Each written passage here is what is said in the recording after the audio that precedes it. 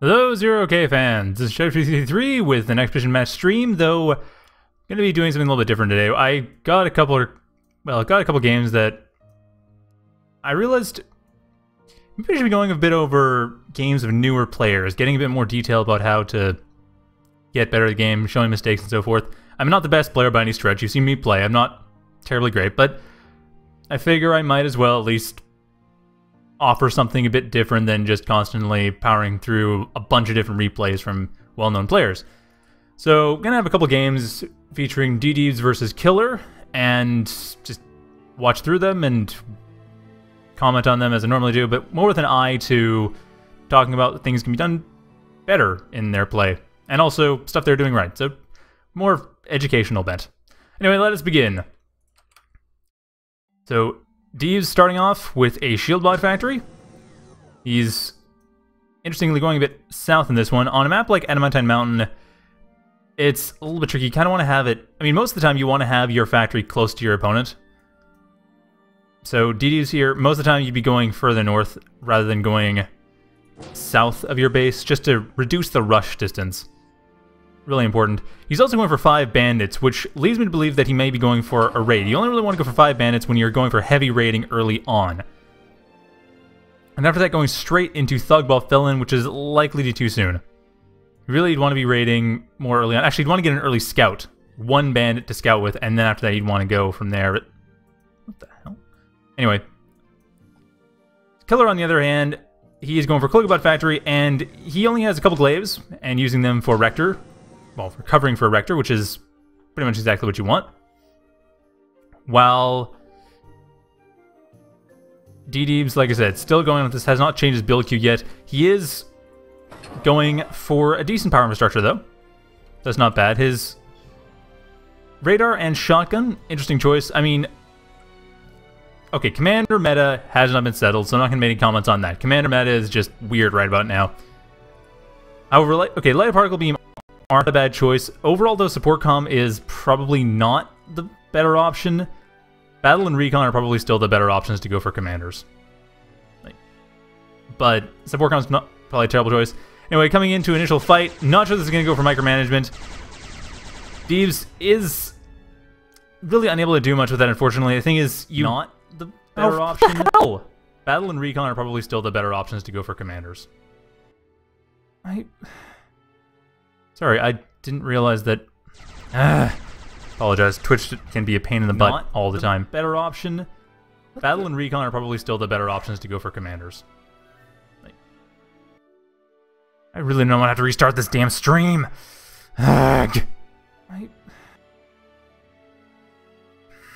Sorry, Twitch is being a pain. I apologize for that echo. It's just...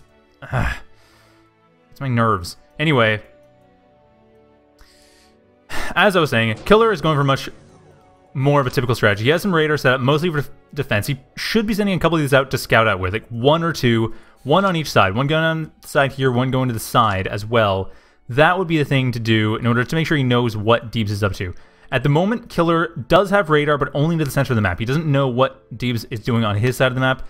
And DeeDiebs, at the same time, his commander is his radar, which is giving him a decent view of the map, but it does mean that he doesn't get the high ground advantage of building a radar on a hill like this. So I don't know if radar module is the best choice, but it does mean you have to build radar, which, yeah, I don't know. That may be questionable. Anyway, we do see that DeeDiebs' shield ball is starting up right now at the 310 mark, which, like I said before, is fairly early. I don't anticipate this is going to work especially well, but, you know, it might. It's unlikely, but it might. And Killer is retreating with his glaives, as you should. The thing is, Raider Micro is very focused around retreating. You do want to make sure you are getting your units out of the way, regrouping, getting into a better position.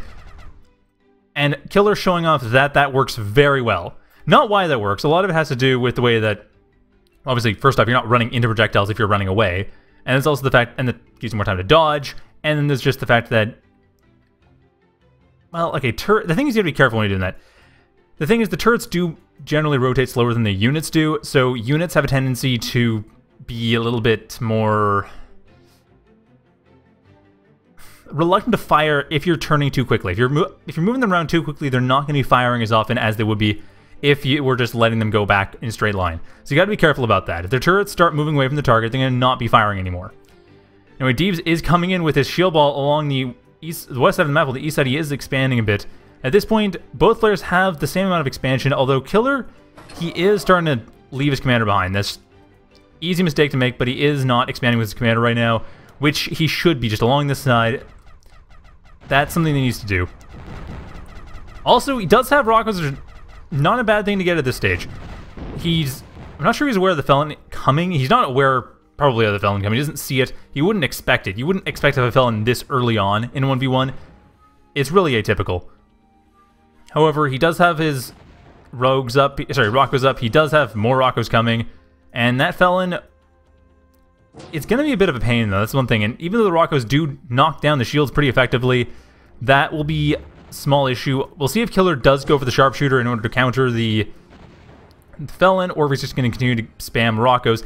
He is making very good use of the high ground, though. That is an important thing to bear in mind. That high ground is giving him a lot of advantages. Range is one. There's also the fact that firing back at him is just harder as a result. DeeDiebs is walking up the hill of the high ground, but it's taken a while, and these Rocos have a wonderful chance to get in position. And that Outlaw goes... I mean, the Outlaw didn't really add much. At this point, really more bandits. That's the thing that DeeDiebs needed to do, is just have more bandits to begin with. Now he has his Felon up. He has his initial build queue done. And both players are floating, by the way. Not at all surprising. It's just worth pointing out.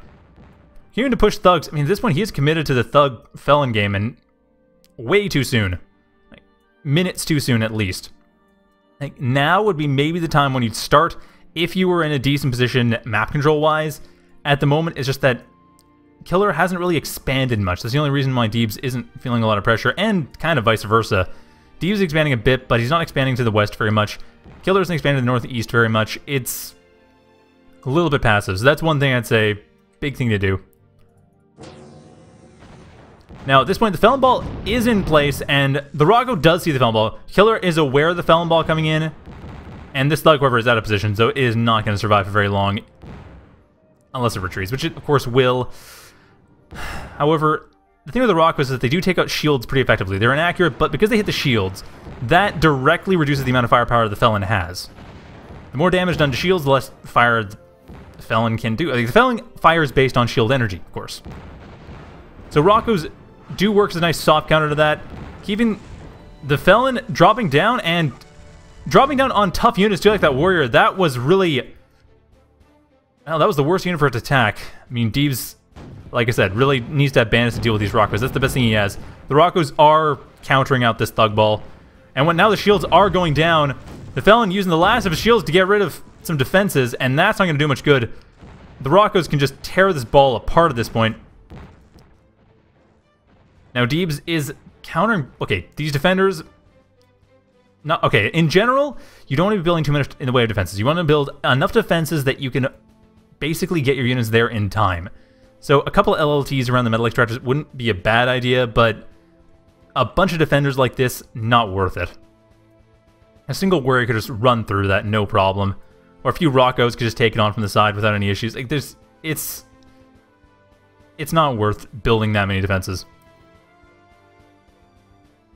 So yeah, overall, DeeDiebs' factory should be closer to reduce rush distance. Raiders, you start with 1, unless you really want to go heavy raiding, which you rarely do. Just start with 1 for scouting, maybe another one for scouting later on, but the rest of them you just want to have sort of raiding the periphery. And you don't want to get a Thug Felon Ball until basically the point where you comfortably have part of the map, and Killer going for the proper response with the Sharpshooter. He is going correct, however, he is not building. That is one big thing. His Cloaky factory is not building. That is a problem. Needs to make sure that is building. You always want to have stuff building all the time, of course. And repeat queue is your friend in this situation. No reason not to use it. So Killer is floating a ton of cash right now. As is DeeDiebs, though DeeDiebs is more just a lack of a caretaker. He is pushing that out now, and that might actually give him a good position. And the Roccos starting to become less effective. There are enough shields that I think the Roccos probably won't last long enough to take them down. The Sharpshooter is good. More of them need to be built. More of them... Zeus's aren't okay, but more of them are being built. They are in the queue. So Killer getting that up, but like I said, really does come down to how much you Bill, just get on an infinite queue. There's no reason not to have an infinite queue. And even now, he's still floating. He still does have 31 metal income and maybe 15 spending. And DeeDiebs, on the other hand, he's not doing too much better. But anyway, nice peripheral rating by Killer, showing off the power of that particular strategy. Now, DeeDiebs is counterattacking to the center, but at this point, I think he can probably surround. He is trying to go for the surround. Pushing Killer back, did lose a metal extract in the process. Nice raid by Killer there, but DeeDiebs at this point, getting some roaches, not a bad idea. Probably wouldn't be a bad idea if, I mean, Factory Switch might be a little bit premature at this point. I mean, he hasn't lost this game, and he did go for bandits. That is good. That is good as he has gone for bandits. Not a whole lot of them, though, at this stage. I think this is probably enough. However, bandits are still not being used. Why is he not attacking? He needs to attack the Roccos. The Roccos are the things he needs to attack. That is his target.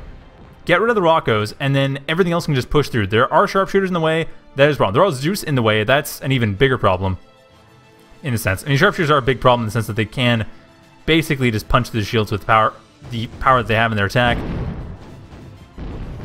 But, well, actually, never mind. Yeah, sharpshooters are the biggest problem. Nice marker there by Killer as well. However, unfortunately, sharpshooter taking some damage. Even with that, though, Zeus are doing a nice job here. And the thing is, once they get an EMP on too, the shield goes down once the EMP is on. And another Felon goes down, so like I said, this is where bandits would be useful. This is where rogues would be useful, actually. Very useful. Rogues in this case. But DeeDiebs not going for that. Continuing to push for Felon, Thug, and some Outlaw. That is not really the way to go. Killer, however, once again, is leaving his factory idle. I do not know why he is not using repeat build. There is very little reason not to use repeat build. I honestly can't think of any. If you're not going to use repeat build, at least do what Randy does and build 100 of every unit type, because you do not have any reason not to get construction happening all the time. Now, DeeDiebs, on the other hand, getting back to bandits, not a bad idea. Just not have any easy answers to the Zeuses. The bandits, in large numbers, would be okay-ish, but I wouldn't recommend going for it. Like, the Zeuses do not have that low of fire rate, so the bandits would be able to sort of get in, deal some damage, but ultimately wouldn't be able to... I mean, 3 Zeuses wouldn't be a problem for like 15 or so bandits, but it still would be iffy. Anyway, quite a lot of thugs here. I mean, 13 thugs, that is a decent number, but given the fact that the sharpshooter is in play, hard counter is in play, DeeDiebs is actually dangerously close to losing his commander. Not going to, but he is dangerously close to it. Thankfully, he doesn't actually... he's not relying on it to any extent, I don't think. He does have independent radar, so he's not relying on it for radar too much.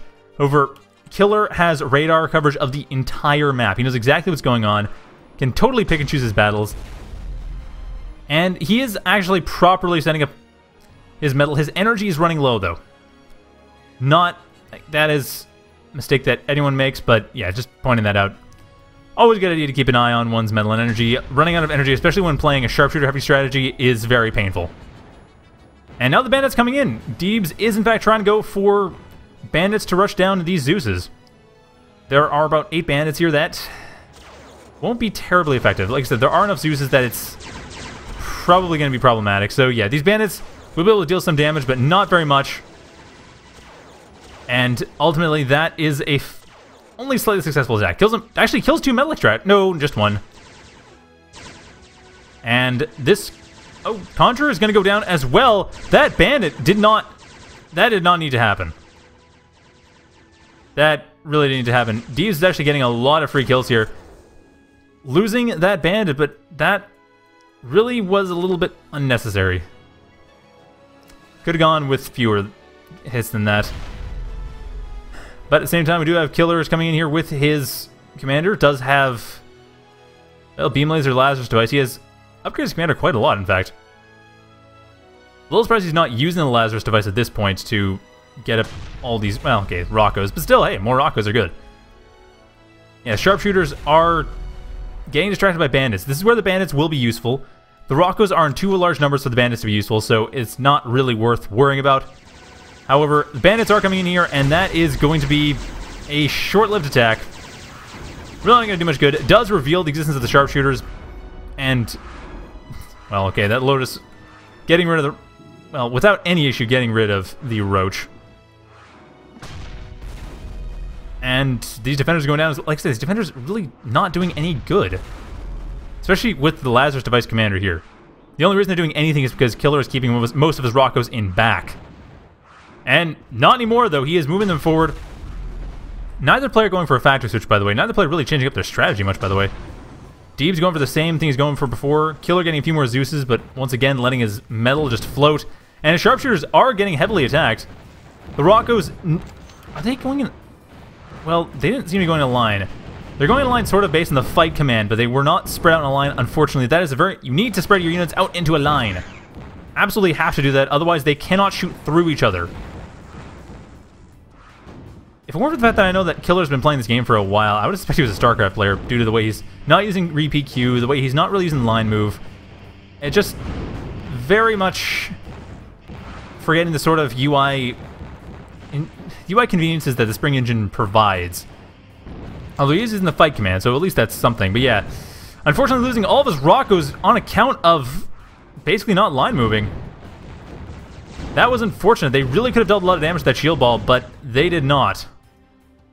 Oh, never mind. Pointing out due to the fact that he's apparently been lagging out. Okay, well, in that case, I apologize if any of the issues were caused by lag, rather than just caused by needing to practice more. If that's just lag, well, that can't be helped. So, fair enough. However, repeat Q, that's not lag. Just turn it on. Seriously. To all new players out there, repeat Q is your friend. But it looks like DeeDiebs will actually be able to just brute force his way through this. Yeah, I mean, okay, the Felons are losing a lot of shields on account of hitting the Zeuses. The Zeuses are a good choice for countering. Just because they are so heavy. The Felons have to waste all their shield energy and the shield energy of the whole ball in order to take them down. And Faraday also a good choice just to stun out the thugs. Not the best choice with this number of thugs, though. A Tick would be a good choice. A Tick as landmine would work well, but a Faraday, not so much. Faradays really don't... They don't have splash damage. You need the splash. That's the big thing. And Killer's Commander is taking more damage. Really, kind of surprised he did go for support comm as a frontliner. I mean, given what he has going for him, it's sort of a... Well, it's a midliner, really, with the nanolades. But Commander goes down. I mean, that... And Killer surrenders soon after, which was interesting. But yeah, DeeDiebs kind of got lucky there. Not gonna lie, that was definitely getting lucky. He did not... So, future tip, shield bot factory, or any factory, put as near to your opponents as you can, without getting away from your start location. And early raiding is very useful. I mean, DeeDiebs did get away with this. He did win, but it does not... In 1v1, you do not want to be building this. Not until you get to the point where you have a comfortable midway in the map. Once you about 20-25 metal income or so, then you might want to switch to Thug Law, or Thug Felon. Even then, though, it's a matter... You need to have some support for it. So anyway, I will be back with another game between these two, which I shall go over in as much detail here. So stay tuned.